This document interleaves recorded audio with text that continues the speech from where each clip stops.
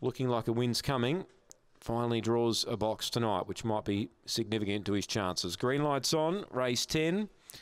Lure's running now here at Angle Park. Ready now, set, away. Express Speed jump well, box 2, looks to lead and will do so. Over to second, Sutton Prince about a length away. Third, Cherry's on Fire. Then Woodside Brocky. Well back is Sky and Thunder. Last is Irwin Bale. Leader Express Speed, challenged by Sutton Prince. They go neck and neck.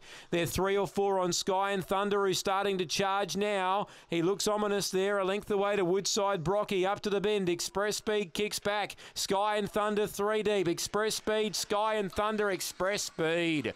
He goes all the way. Second, Sky and Thunder. Sutton Prince third. Fourth, Woodside Brocky. Then Irwin Bale. And Cherry's on Fire last in. He would not give away the rail, Express Speed, and he kept on bobbing. 30 and 94 the time. Express Speed, number 2 for Tony Rasmussen. Defeats 1, Sky and Thunder. It looked as if he might go past, but he just petered on the run the last little bit. And Sutton Prince grabs third. 2-1-7-5 fourth.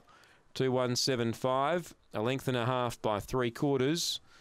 Winners trained by Tony Rasmussen, was the late mover in the race. I thought he'd run well, and he did. He was able to kick back and hold them at bay. 2-1-7-5 after race 10 tonight at Angle Park.